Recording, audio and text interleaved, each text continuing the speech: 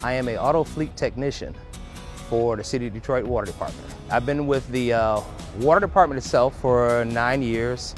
I've been with the City of Detroit for 10 years. When I first started working for the City of Detroit, I knew that this was going to be my last job, up until I get to a point of retirement, this is where I was going to be. Mainly when we get here first thing in the morning, it's making sure that we can get all the crews that have any problems with their vehicles, make sure we get them addressed, get them situated so that they can get out on the road to, service the customers.